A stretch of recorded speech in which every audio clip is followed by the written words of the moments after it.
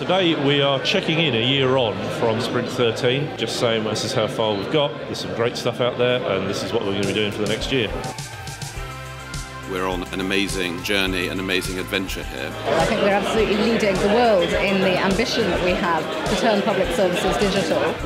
The UK has an opportunity to continue to be world leading. We're showing it's possible to make public services better while saving taxpayers' money, perhaps the holy grail of efficiency. I don't think there could be a better testament than government embracing the web, making it open, making it inclusive, making it transparent, making it available to all people at the best possible quality. Every citizen will be able to register online for the first time. You click on Register to Vote, and the first question, where do you live? So I'm now going to demonstrate the visa service. Once the applicant is happy to proceed, they click on Apply Now and start their application.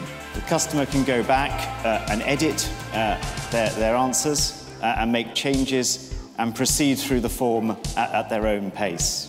I want to show you how, with a few simple clicks, you'll be able to let HMRC know that your company car has changed. This is a clear and simple service which has turned a lot of phone calls and paperwork into a 2-minute process. We are going to be demonstrating View Driver Record.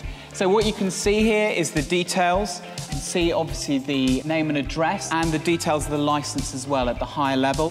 We're testing this in 3 prisons at the moment, and we intend to test it more broadly throughout the summer.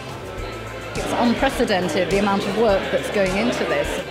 We're putting in place new tools and mechanisms to be able to procure faster. We're just not getting the user services we need from big procurement-led IT contracts. We're doing it in a way that is unique to most governments. It's open, it's agile, and it's iterative. This is going to be the most exciting year for the creation of digital public services that this country's ever known.